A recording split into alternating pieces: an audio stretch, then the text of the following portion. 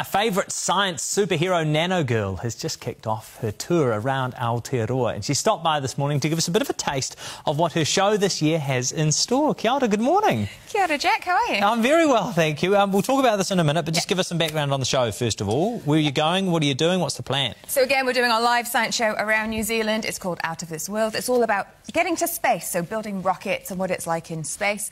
Explosions as per usual, big messy experiments as per usual, and our whole goal is to get science out there so that people who don't think they're into science think, actually it's cool and I can do this too. Awesome. And I know, like, from personal experience that people my age would be into the experiments, but is there a certain age group that's most suited to the show? So we have some really loud explosions in the show. We say ages 5 and up, and if they're sensitive to loud things, maybe bring them some little earplugs. Okay. But that's about it. But it's for all the family. We've had an 89-year-old leave the show in Christchurch. I was like, I had the best time. Yeah. Oh, that's good.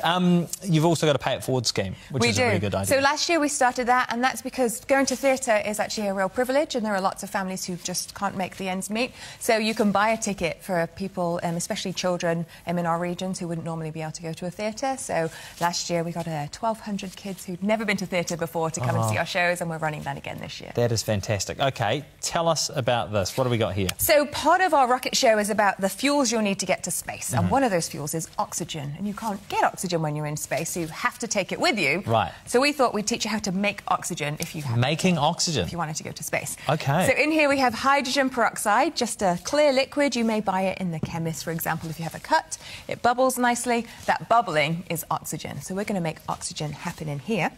Now, do you want yours to be normal or coloured? Because we have some little colouring. Oh, can we do coloured? We can do colouring. Okay? So there's a little bit of red colouring in here. Right. So I'll do mine plain so we can compare the difference. Next, we need to hold the oxygen. So we're going to hold it into bubbles. So it's just dishwashing liquid. We're going to put some dishwashing liquid in here. Do you want to give yours a swill around?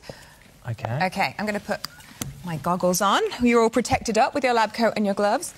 So we're just swilling this around. All we have is H2O2. OK. O2 being the oxygen part. OK. We're going to make the O2 come out faster with a catalyst. Now, a catalyst is just a chemical that makes things happen faster. OK. So here's your catalyst. Right. What we're going to do is we're going to... You ready for this? Yeah. We're going to pour it in as quick as we can when I say 1, 2, 3, go. Yeah. And then we're just going to step back and we're going to watch oxygen be trapped in bubbles. Fantastic. Ready? OK. And you call this elephant toothpaste? Elephant's toothpaste. OK. We're doing the small one in the studio today because we're worried about the height of your ceilings. OK. OK, here we go. 3, 2, 1, go. Hey! Oh, that is so cool. So there is oxygen forming right in front of our eyes. It's an exothermic reaction. You can see that it's hot. You can probably feel that it's hot. Yeah. And so oxygen bubbles. That's super hot. Yeah.